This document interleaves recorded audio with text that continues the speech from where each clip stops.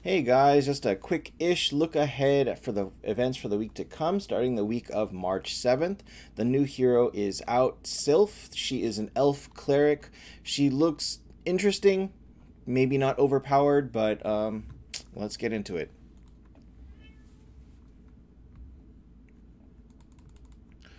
Alright, so there is no special event, but there's a pretty decent amount of stuff going on here. So we're going to start with gold keys. This is, again, the non-Heaven and Hell version. However, both of these chests do have Sylph in them. So you can get 2 copies per round, plus all the other copies from up chests and stuff like that. The up hero is going to be Azathoth, Sylph, and Chazlon.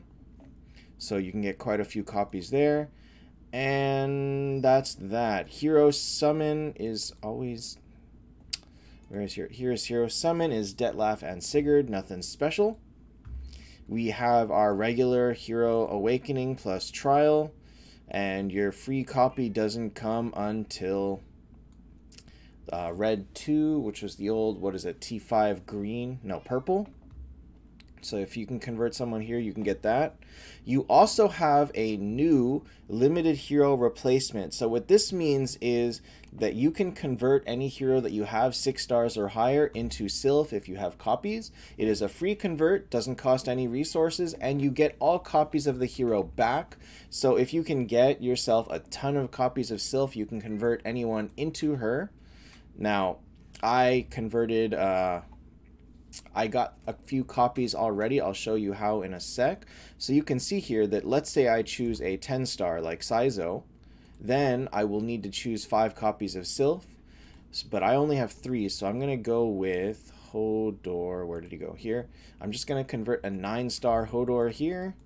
I choose my 3 copies of Sylph, and I convert just like that, and now I have a 9 star Sylph, and I get my 3 copies of Hodor back. So if you're just looking to convert him really quick, and let's see here, I was actually curious about this. It does not seem to count for Hero Awakening. That I was a little, oh no, it does. Nice. Okay, I was a little bit worried about that one because I wasn't sure if that was going to be the case or not, but now we have confirmation it does.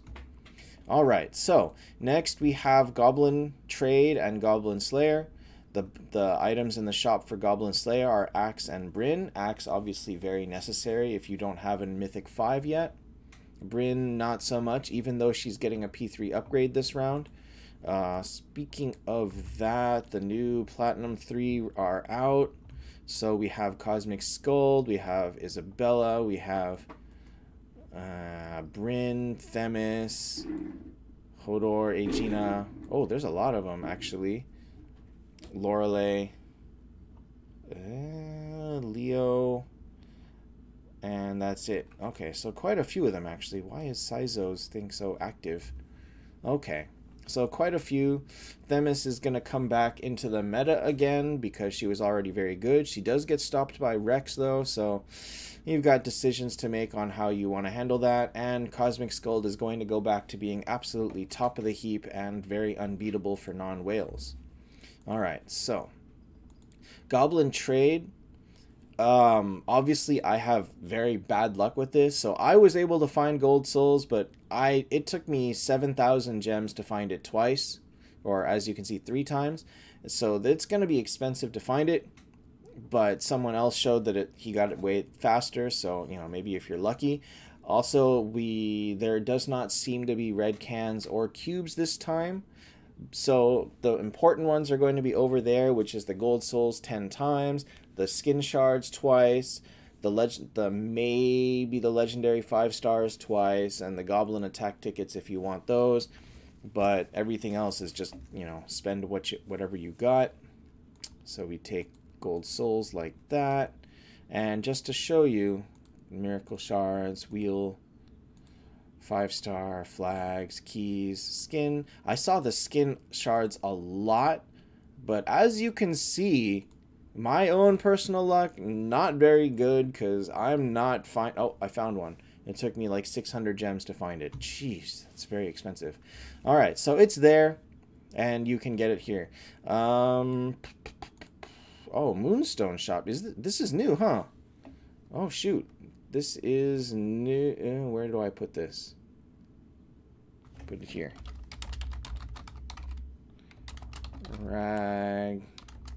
Dragon Ring Oracle. Okay, I didn't see that before, so Ragnarok.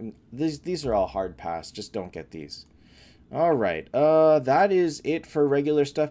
A note on Sylph is she looks like she could be powerful, but probably not overpowered. We'll have to see what her numbers actually look like. You're probably going to need to get her mythic skin, and you may need some mythic Tears of the Goddess in order to keep her going, because she loses energy every time you fire a skill and every time she gets hit. So, you know, she's going to need a lot of help with energy. Her mythic skin gets her back 10 energy every time anybody attacks. So that might be your team and their team. It might be only your team. That one is untested, but most likely is anybody. And so she's going to need that, and yeah. Definitely people are going to have a lot of fun trying her out, but we will have to see how good she actually is once she is released on our servers. All right. So that is it for the regular stuff. Next week is going to be Miracle Eyes. Remember, this did shift cycle because of Sylph. It was supposed to be Wheel, but Wheel was the week before. And so the schedule is all off a little bit. We'll kind of see how it comes back to normal after this. You have an Easter event that has the new ice armor. You have Miracle, or the heroic runes for Kurt.